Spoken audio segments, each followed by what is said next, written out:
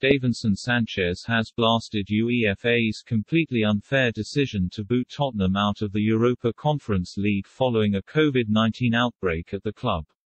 Spurs are considering legal action after UEFA ruled they must forfeit their final group game against Rennes, which was postponed earlier this month. Manager Antonio Conte argued it would be unfair if his team were eliminated from European competition given the circumstances of the postponement on December 9. Tottenham were forced to close their training ground after COVID swept through the squad and staff. But UEFA awarded the French club a 3-0 victory, angering Spurs officials who tried desperately to reschedule the match before the deadline of December 31 and save their place in the competition. As revealed by Sportsmail, they even offered to play Rennes on Monday this week, just 24 hours after their 2-2 Premier League draw with Liverpool. Spurs were also willing to cede home advantage and play the match at Rennes, but a new date for the fixture couldn't be agreed. The case could yet end up at the Court of Arbitration for Sport.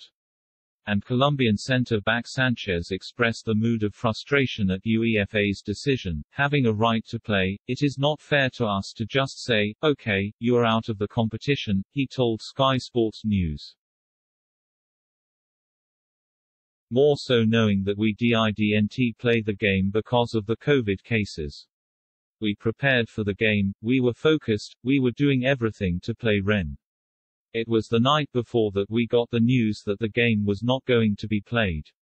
I think it is a bit unfair for us as a club, for our fans, because it was a competition that we were struggling playing away from home, but we still had a chance to stay in the competition, so it is completely unfair.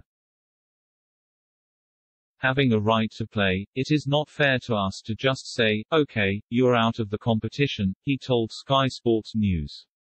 "More so knowing that we didn't play the game because of the COVID cases. We prepared for the game, we were focused, we were doing everything to play Rennes. It was the night before that we got the news that the game was not going to be played. I think it is a bit unfair for us as a club, for our fans, because it was a competition that we were struggling playing away from home, but we still had a chance to stay in the competition, so it is completely unfair."